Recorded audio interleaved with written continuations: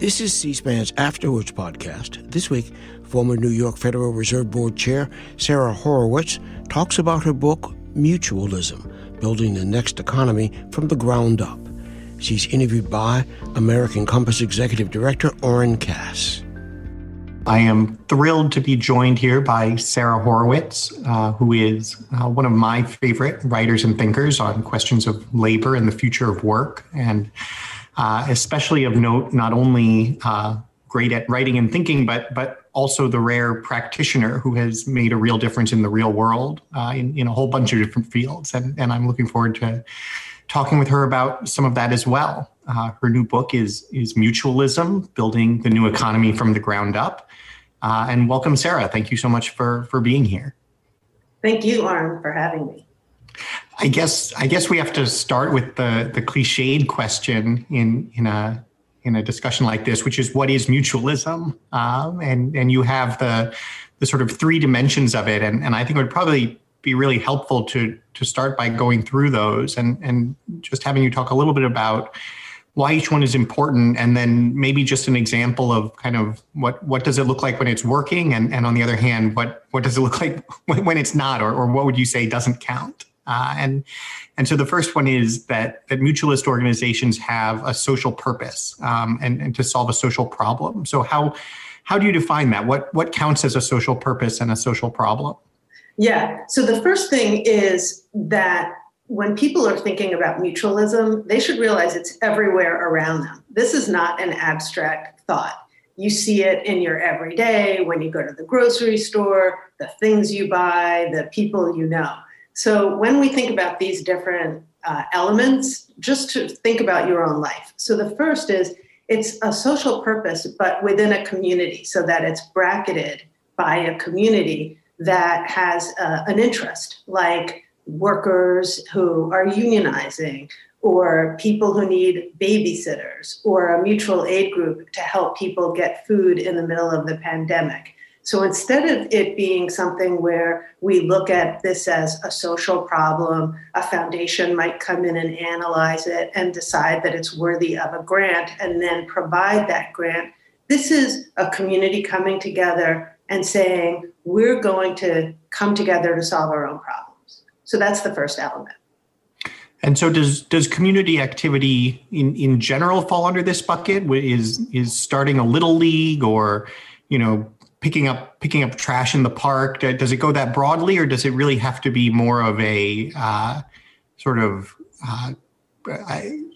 something of social value that we would kind of measure in those terms? It's funny. I'm going to just go into what the second element is. Sure. Because I think that's how we can really get at your question. So the second element is what I call has an economic mechanism. And that might sound like a formal thing, but it really just means that people are paying for it themselves. Sometimes it's dues, sometimes it's subscriptions, sometimes it's tithing. And so what it really is the pairing of those two.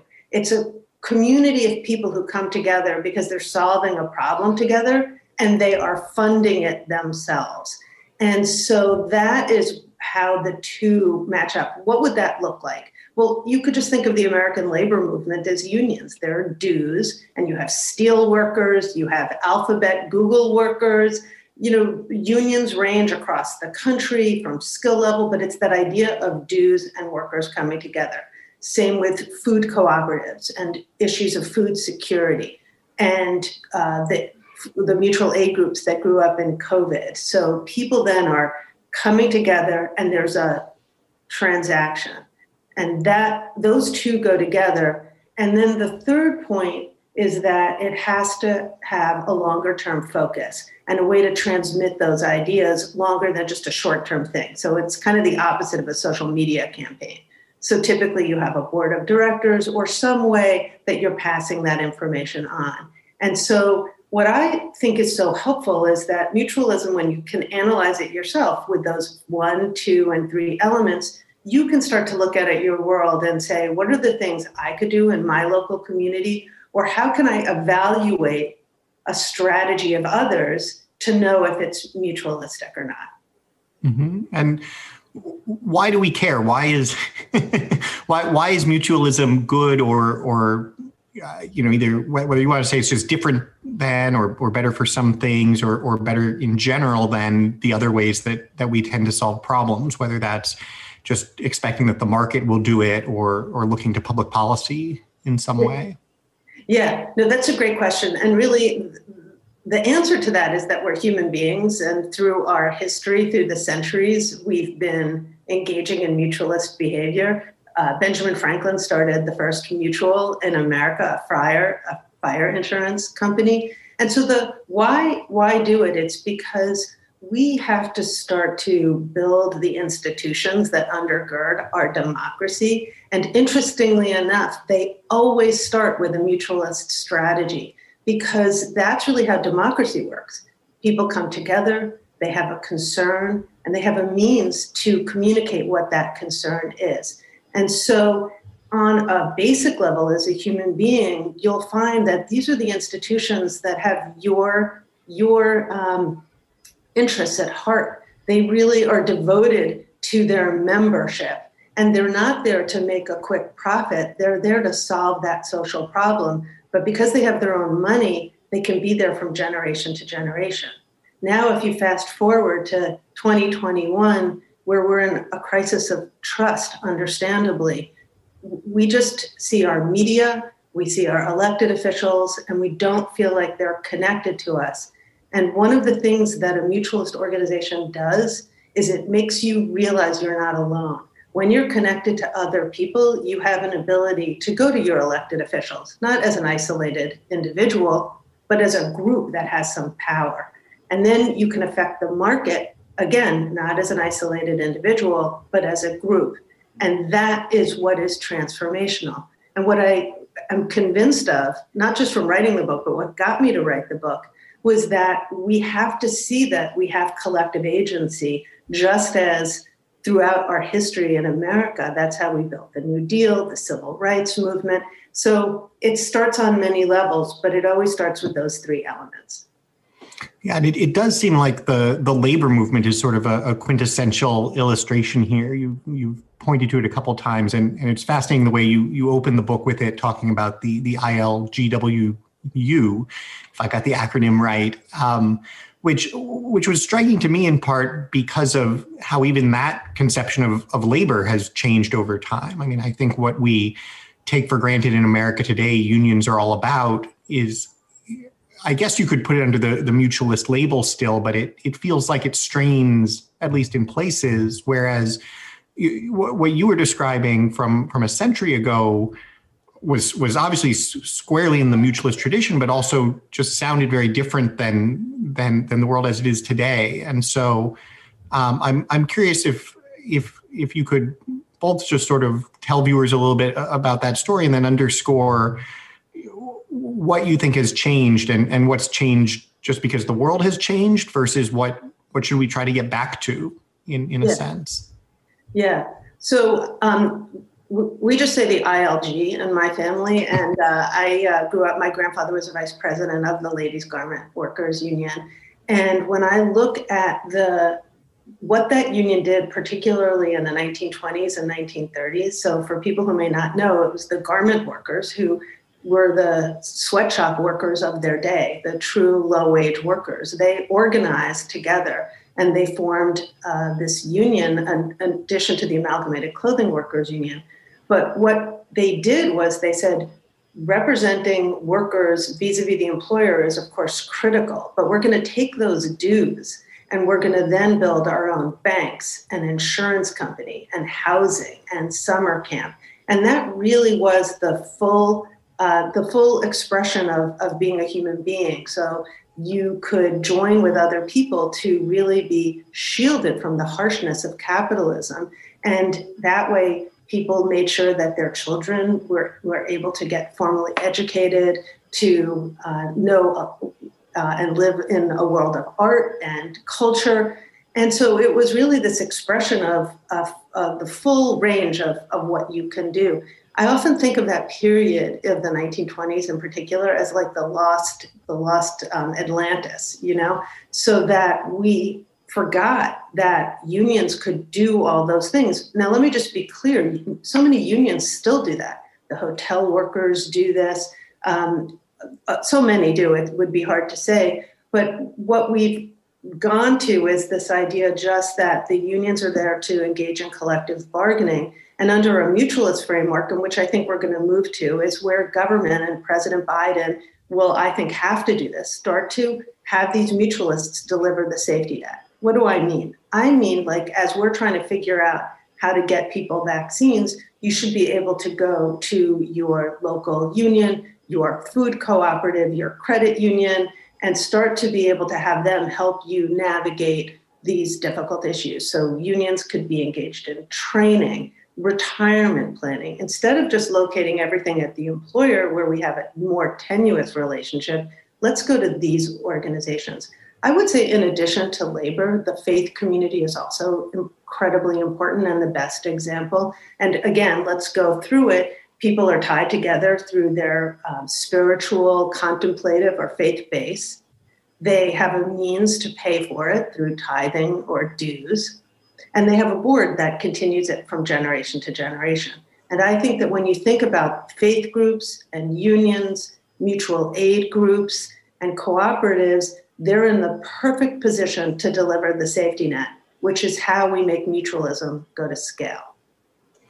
How do we deal, though, with the safety net, in particular with the problem that a lot of the folks who are the potential recipients seem almost not to qualify under your definition? That is that they're the ones who can't pay in potentially. And so it seems like we have a disconnect between the sort of mutual aid society that you're describing in the past versus a world today where it is expected that those who can afford to pay taxes and those who cannot afford to receive benefits. And, I think we'd probably agree on a lot of the benefits of the advantages of the former, more mutualist model, but is it inherently exclusionary? How do you make sure that a community that's paying for itself, therefore also chooses to pay for those who can't afford to pay? Yeah, I think the first thing is that this is not a libertarian argument that people will just do this by themselves. It's really calling for an activist government that enables this to happen.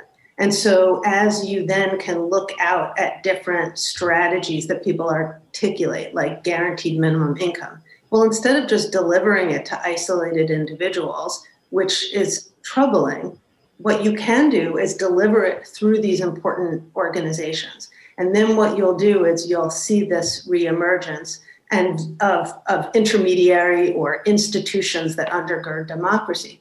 So to me, when I look at like the historically Black colleges and universities, I think that the government should be buttressing their endowments and they should be really more actively engaged to deliver a safety net. They should be the front lines of this. So I think that the really important thing is to, number one, realize that when you start thinking mutualistically, you start by what people have, and everybody has something. People have time, they have knowledge, they have their relationships within their communities. And so I really don't believe that mutualism is exclusionary. I think the issue is how we then take the organizations that people are connected to. And I think sometimes that's one of the deficits in our culture right now is we're critiquers. We love to say what's wrong, and we love to go on social media and immediately say what's wrong. And I think we have to move to a culture of builders. So when you have a critique, great, what's your solution?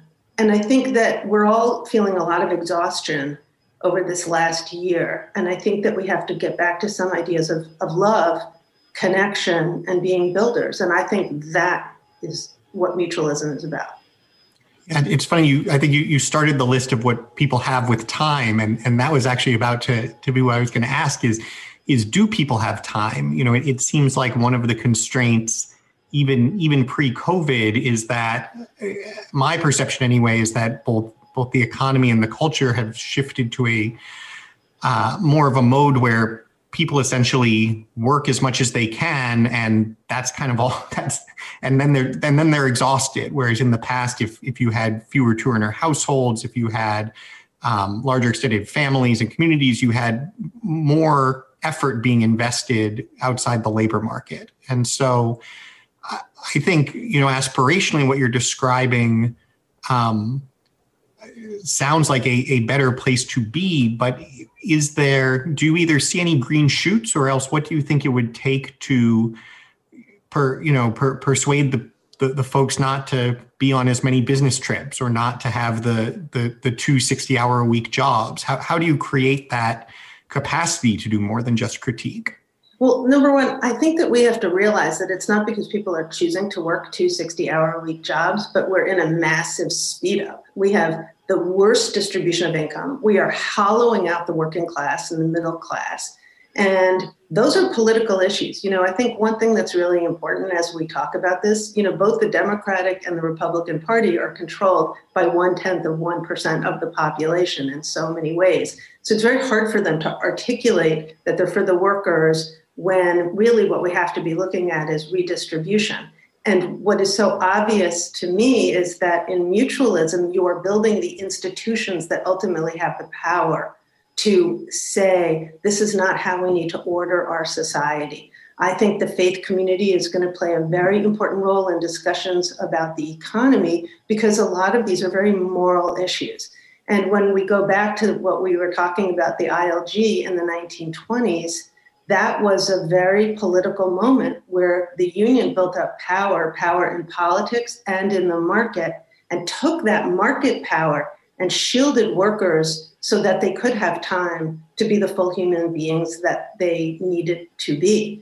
And when I was founding and organized the Freelancers Union, we called that Freelance 360, the realization that freelancers have to be able to put their lives together as human beings with time, and that's a political issue because you have to reorder how we're shaping the economy. So I do think we're experiencing this time problem because of Ronald Reagan and others that really eviscerated the union movement so that it really couldn't be the check on that corporate power.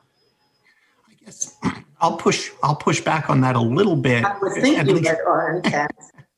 At least in the context in which I had been thinking with the question, is that when I think about the household with the 2 people working 60-hour-a-week jobs, it doesn't actually tend to be the working or middle class household. It's actually more likely to be the household with the 2 postgraduate degrees. And especially if you look at, with families with children, if you look at how folks choose to arrange their lives. We were actually just doing some survey work on this, which is why it's top of mind for me. Working in middle class households are actually much more likely to say they prefer, and then in fact have, either one parent working part-time or one parent out of the labor force entirely, whereas it is those with the highest levels of education and income who are, we could debate our use of the word choice in this context, but in a sense, at least from a constraint perspective, choosing to most fully commit their time and resources to their professional lives.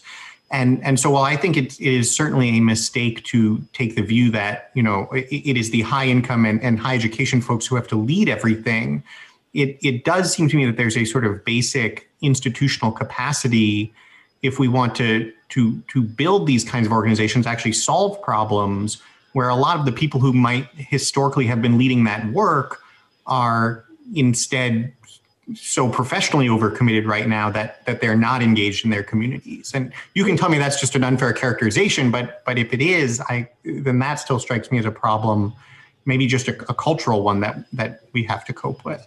Well, I would say this.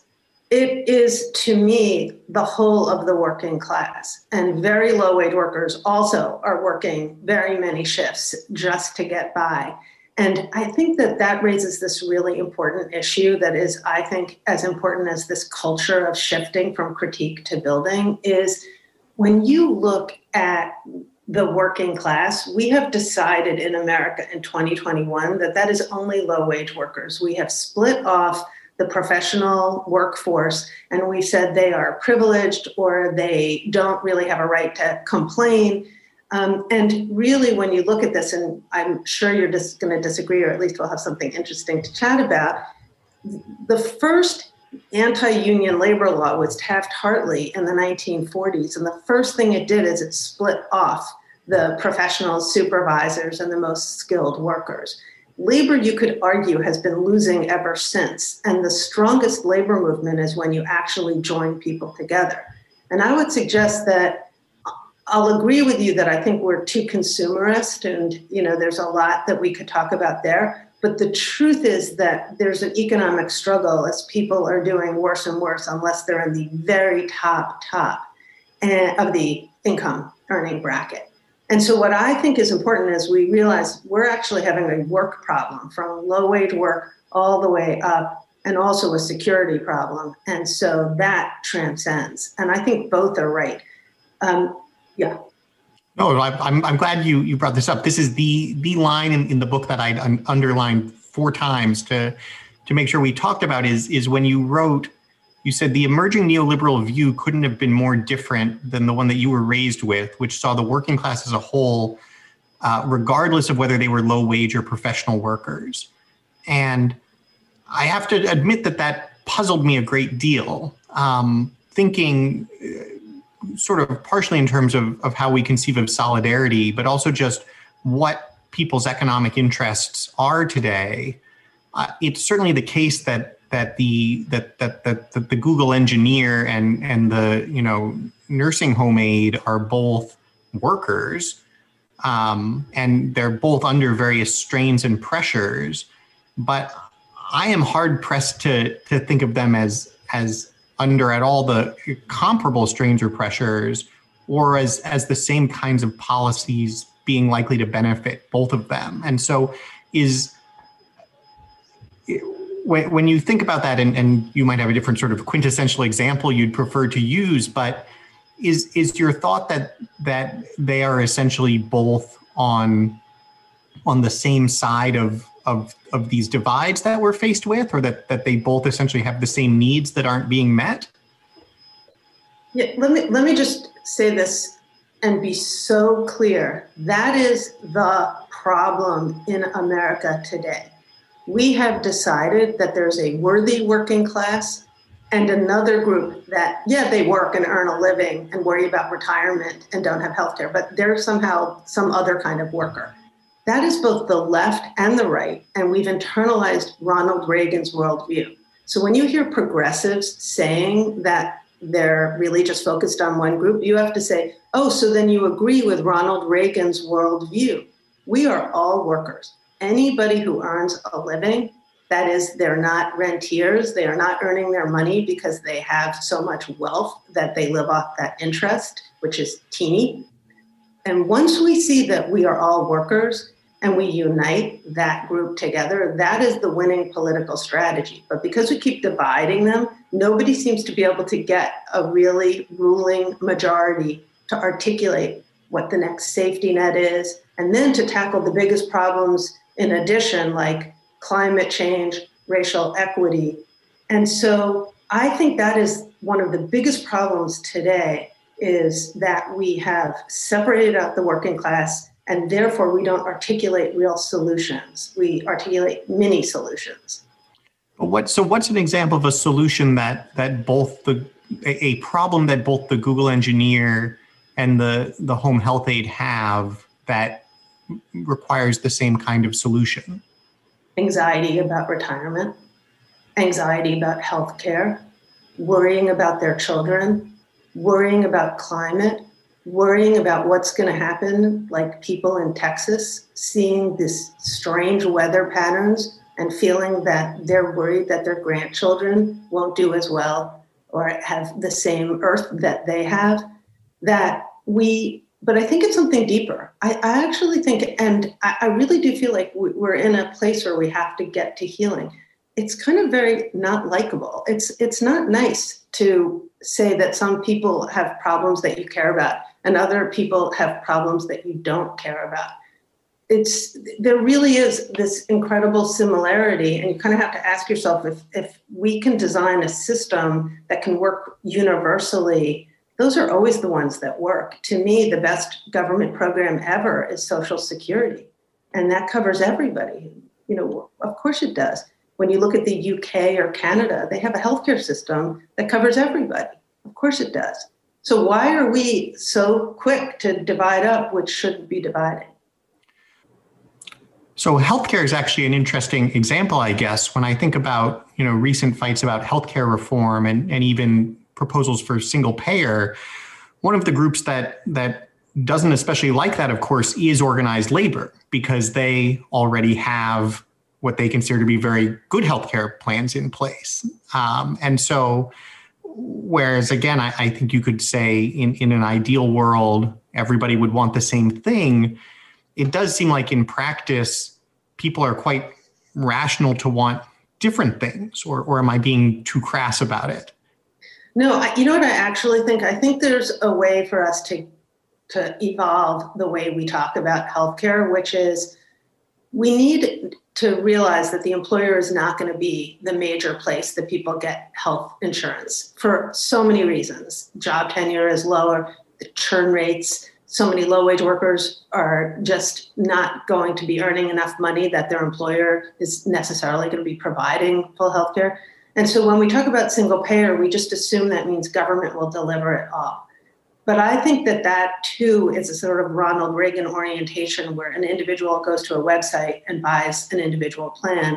And instead, we should go back to the mutualists and get it so that we say, you can get your health insurance from your credit union, from your church, mosque, synagogue, from your meditation center, from your mutual aid group. And that once we insert the ability of these groups to come in, they will do a few things. Number one, they will start actually improving health care because they're connected to people. If you look at the coal miners' health insurance plans, they are very rich in taking care of Black lung disease. When I did Freelancers Union's health insurance, we made sure to focus on mental health, anxiety, and carpal tunnel. So they will start to be able to have specialization, but then they'll start to really be the constituency that fights to improve and keep those plans over time. And so what it does is it really creates a much more local economy where people are connected in a much more local way, and then they're connected to their government. So again, it's building a layer. And intuitively, it's true that if you could go and get your safety net from the people that you trust and know, you will feel a lot better. And I think that that's really important. I call that biodiverse scale. So there's big box scale, there's big government. Washington has a big program and it implements it. And then there's biodiverse scale, which is you go across the country to these kinds of mutualist organizations and let them build mutualism locally or from the ground up. Do you have a problem then where the people who are most in need are also in the places with the least infrastructure? I mean, I think what you said, I would certainly agree with respect to myself that I would feel very comfortable about having a safety net, in my own community. But then if I think about the sorts of places where we think of the safety net as playing the most vital role, whether it's in deindustrialized areas of the country that as you've described, have really been hollowed out and seen, a lot of people move away and so forth. Or if you think about sort of, both in rural areas and inner city, if you think about places with significant family breakdown and so forth, it seems that there's a misalignment between where we have the institutional capacity to provide a safety net through that layer you're describing, but then also as opposed to where the need is for it. So do we have a way to get the capacity to where the need is greatest? Well, let me just say, when you start to look at what people do in their own communities, they're not powerless people who have nothing, and I think we have to get over that. I think that's like a very top-down worldview. When you look at any community, there are churches and religious type organizations. There are ways that people are helping one another out. And we have to realize that that's how you actually start to build infrastructure. And, I think one of the great examples is looking at the African American community, the Black church in particular, with AME Zion Church starting when people who were told that they couldn't sit up front, they had to go to the back of the church. That's where they belonged. And they said, no, thanks, we'll build our own church. And if you actually follow that through the Underground Railroad, the civil rights marches, all the way now to the community development financial institutions, they all can trace that line from the first mutualists at the beginning of our country. So what we really have to do is enable people to start building those kinds of organizations and have government enable them. Let's start having funding for that. Let's start having patient capital so that instead of just funding things, willy-nilly, we're actually making it so that the organizations that people locally create actually get the money. And the more that they do, the more they can build. And that we set up the rules to enable them to do that. When you look at procurement in terms of disaster relief, what we do is we set it up so that the usual players just get all that money. Why don't we create pipelines so that people have an opinion about what to rebuild? And when it's your community, you're going to be making decisions that are built to last. You're not just going to make a short-term decision. So I really do think that mutualism literally is a different mindset, but it's in many ways going back to what we were like in our early part of our history when we really had that ability to organize. And it's really the last 50 years that's the aberration, where we just think that managers and professionals will go into foundations and government, they will figure it all out for us, and then they will implement it. And I think it's not just that they do or don't do a good job, it's that that process doesn't work and it doesn't keep democracy vibrant. And I think we're living that in 2021. Yeah. And so do you see the transition to mutualism as something that seems like it's underway, or is it something that we need to find a way to jumpstart? Yeah, I think it's both. I mean, I think you could look at COVID and what happened with mutual aid groups that just grew in every city, every state, every rural area, that people just immediately started seeing that their neighbors didn't have access to their pharmaceuticals, or that they didn't have food or couldn't go out, and that people really found their way to do that. I would say, interestingly enough, also technology is starting to create what I call group infrastructure, which is that instead of creating something where people just, again, as isolated individuals, go online to talk or buy something, they actually are starting to come together. The biggest, of course, are Google groups. Facebook groups, I don't think really are mutualistic at all, but a good starting place. But you can see that Substack, all sorts of ways for people to come together, mobilize, Mighty Network. So Silicon Valley is realizing that people are already starting to come together. And you know that with their algorithms, they're not making that up. And so that, I think, we're already going to see where we can, we will. But when we need to start to plan about delivering the safety net and training and healthcare and retirement, that's when the government has to play a role to not just jumpstart it, but to bring it to scale. And by the way, Teddy Roosevelt did that with the cooperatives in the reddest states, because he saw that the blue states, not that they talked about it like that, were the ones that were industrializing. And FDR did that. He didn't say we're going to have a new deal and there are going to be these things called government unions. He said, no, the unions follow, he didn't say the three elements of mutualism, but they did, which were they had their own dues, they already had a community of interest, and could pass this from generation to generation. And he then made the New Deal delivered through the union movement. So we already have those examples. That's when government is at its best, is when it's building up the mutualists. And it's kind of a little rule of thumb. Is an elected official building up the mutualists or destroying the mutualists? And that is going to be the question for this next era. So what are a couple of constructive policies you'd like to see pursued? If you were legislating, what does it look like for a politician to be building up the mutualists? Yeah, so number one, I think, is to understand that these are important organizations and to take an audit in their district of where are they and who are they. and so that you can engage in a conversation about what you need. I think the biggest issue for President Biden is to start to think about the next initiatives for the ACA to be delivered through these kinds of organizations and to set them up so they can.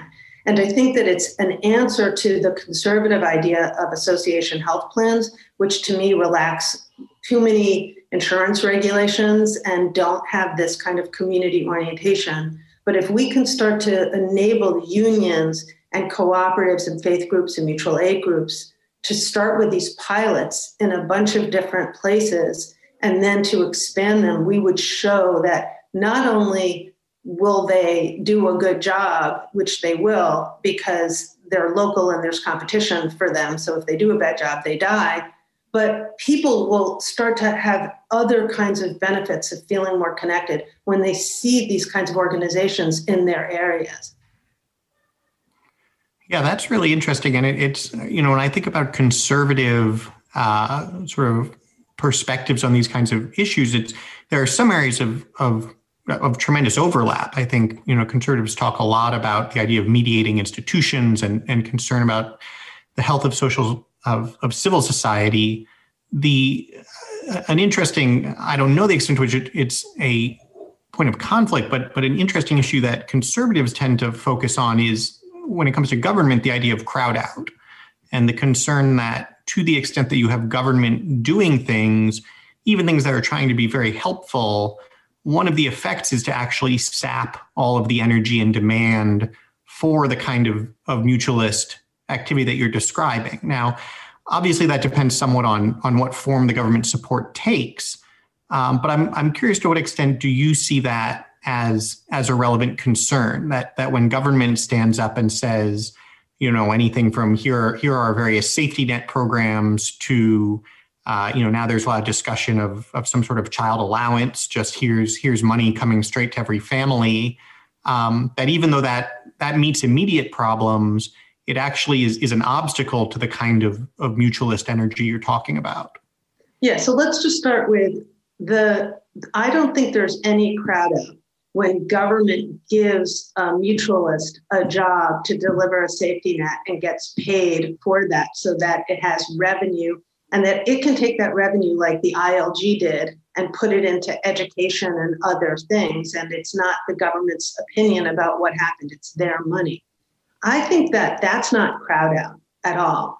Where I do see crowd out, and it came up actually during the last campaign with the hotel workers and their great healthcare center. And you had so many liberals saying, just get over it.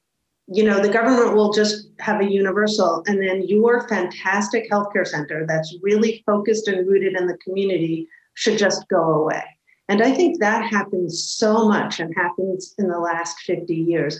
And that's because we don't have a connection between the workers and their representatives articulating to government, but instead we have policy people who went to Brown and Swarthmore and feel like they're very intelligent and they really know what's best for people.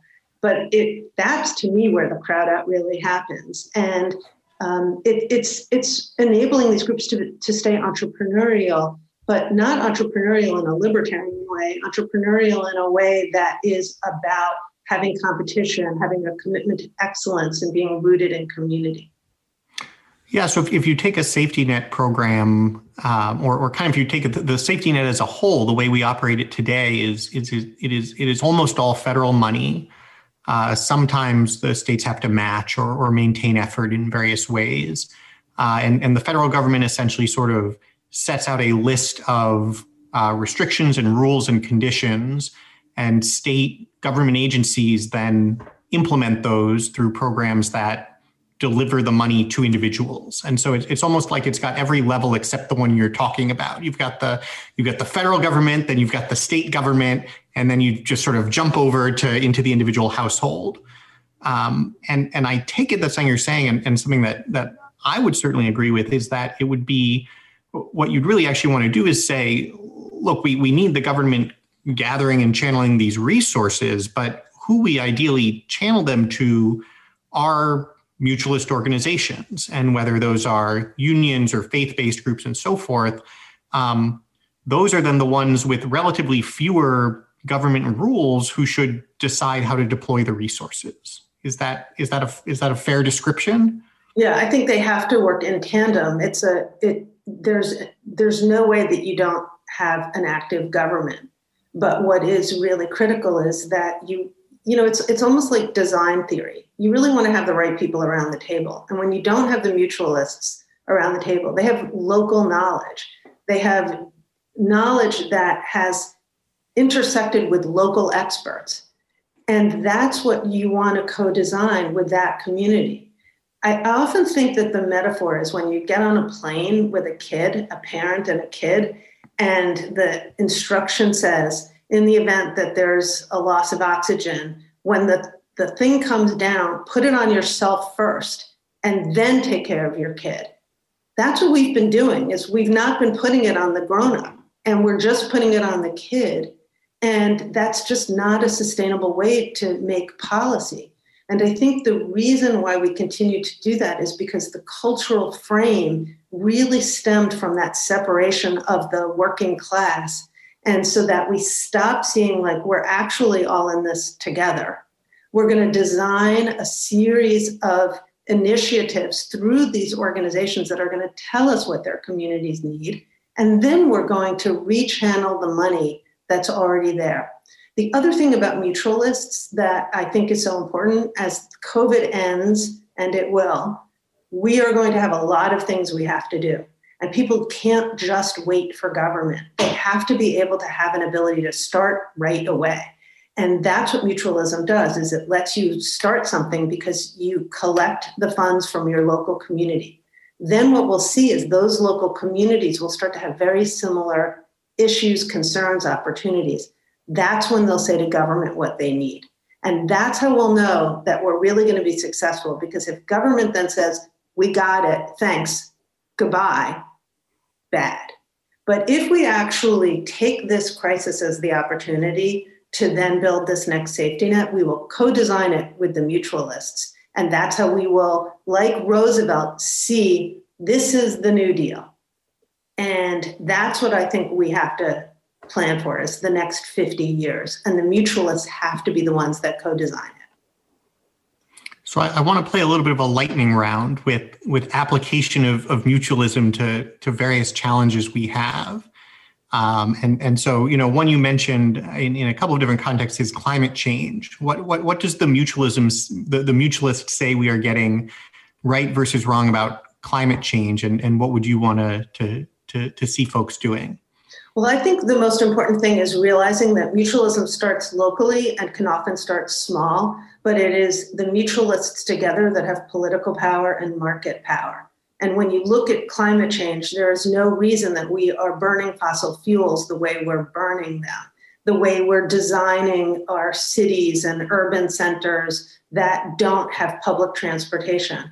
And so one of the major things about mutualism is that you're really embedding organized citizens hyper-locally to start to have power about how we're organizing our cities. And yes, against a lot of the special interests that just keep making us make really bad decisions about the environment. And it really is the threading of that economic, but with the political. And I think that's a perfect example of how you would actually see change, because you have elected officials who would have to be responsive. How about education reform? Is mutualism a case for sort of school choice and charter schools as the model? No, I mean, I'm not.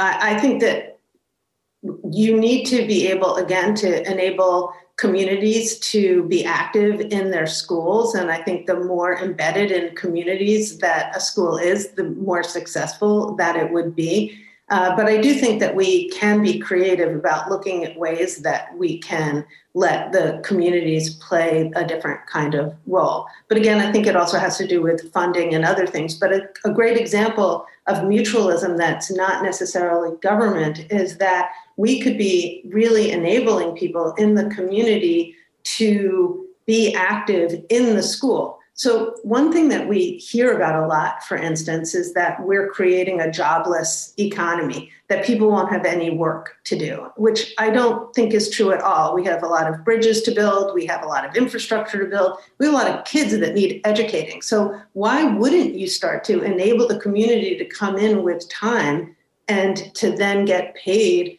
to be helpful in the support that people need? But it's not up to me to legislate or to even say that. What it is for us to have a culture that lets local people feel like they can make a contribution and can really be activated in that. It's just a nicer way to be rather than just wait. And when the government decides, then we'll all get started.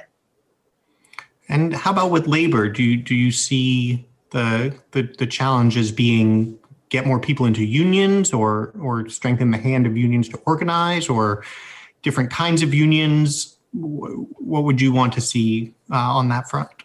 So let me just say, I think when you look at labor history, you can see that unions always evolve and change. There were craft unions in the 1800s, industrial unions in the last century, and we're going to have new forms of unions, especially a lot of independent contractors that are starting to organize, like Alphabet Workers or coworker.org, the rideshare drivers. And that when you start to see that evolution, what is really important is to give labor a pathway to see how all workers can be organized. And that's a great example of co-designing with mutualists. Understandably, President Biden is going to talk to the AFL-CIO about what it needs to succeed. And I think that once we start to say this is going to be, people need to be able to organize in their own way, in their own communities. They need to have unions that enable them to organize in the way they actually work. And the traditional labor movement needs to have a job of delivering the next safety net, not just giving that up to either the employer or the government. The union movement should be doing it. And you look at a lot of unions, they already do so many different things in addition to collective bargaining, from training and upgrading programs, retiree assistance. These are mutualist factories. So we just have to expand what they do. And that's how we come together. And it's not all Pollyanna. Not everybody's going to love everything. But once people see that somebody wants them to survive and thrive, they're much more open. But when you're under siege, the future doesn't look bright when you're fighting for your survival. Yeah, it does seem like the future of work plays a real kind of role in this. Depending on what you think the future of work is or should be, there's then kind of a lot that comes along with it. And I guess what it is seems at least hard to know, but I'm very curious in terms of what it should be. To what extent do you think the sort of the transition to a much more kind of precarious or frequently shifting model is either inevitable or obviously not precariousness, but flexibility could be a good thing in a mutualist framework versus to what extent do you see the more traditional employment relationships as something that has to kind of be a core part of a successful formula? Yeah. I think that what's really clear is that if people have to have a sense of security in their portability, that they are going to be having many more different projects and jobs and other kinds of work. And if we don't build that in, there will be precarity. But I do feel like we have to look at the challenges ahead and see what we're going to need and then build in how people will do that work. So I do reject the idea that we're just not going to have work. We don't even need work. I don't believe that. People need work and love. Work helps orient people in their lives and provides important structure and connection. And so what we have to get our minds around is that we may very well be building up infrastructure, creating ways for people to take care of one another, use crazy technology like the distributed ledger of Bitcoin that will enable people to have time banks and other kinds of alternative currencies that let them trade time. Those are the creative and interesting things that I think we're going to need, but it all has to have a basic safety net that is very tangible, providing healthcare and training and retirement. And those things. You can't even get to the other things until you get that basic security squared away. That certainly makes sense. We just have a few minutes left, and so I wanted to make sure we sort of wrap up on the practical side of things for the reader or the individual out in his or her community. I think the idea of mutualism has a ton of appeal, but then there's okay, what can I actually go do? Obviously, you have to identify a problem that needs solving, but what do you see as kind of things people should most be thinking about, or maybe most importantly, things people get wrong and need to think about differently? Yeah, what I tried to do in the book is to lay out the future of government, the future of capital, and also the future of you. And so I think one of the first things is to realize that you can start to be a mutualist yourself. You can meet your neighbors and form a block association. You can go to the supermarket and look at cabbage cheese and King Arthur flour and start to realize REI, that there are all sorts of cooperatives around you. You can find out about credit unions. So the point is, start off by thinking mutualistically, thinking about what am I in with other people that I care about? Do I want to form a knitting circle? Are there a group of people or an environmental issue that's local? But the most important thing after you've identified that is to then say, how are we going to pay for it? Let's form an organization. Let's go on Venmo or something and just start to have some kind of dues. Let's plan a meal together. Let's eat together. And these are the things that begin to build mutualism. What doesn't build things is to just have a campaign or to say, oh, and it's all free for everybody. Because when it's free for everybody, then you just haven't put a stake in the ground. And that's another cultural shift. There's nothing wrong with that. It's great. When you think about the organizations you belong to, whether it's your religious or contemplative community or your credit union, you open your wallet because you want to use that, but you want the next generation to as well. So start those. Those are the most important things. Yeah, the eating a meal together is really interesting. And I know you've talked about that in the Freelancers Union context as well, that some of what makes this work isn't just the campaign, even the well-funded and long-term one. It's the human interaction. And that's one of the things that mutualism offers that some of these other models we're stuck with right now seem to really leave out. And when you listen to people who especially lived in apartment buildings during COVID, people would say, I never knew my neighbors before. And that to me is just the shame of this society right now. It's very alienating. It's very distrusting, filled with anxiety. And actually, when you sit and you break bread and you eat and you learn the names of people's kids and what's important to them, you start to feel rooted and connected. It really does have psychological ramifications. When people look at blue zones, which are these funny areas where people tend to live to over 100, why are people living there? One of them made that to that age. Why?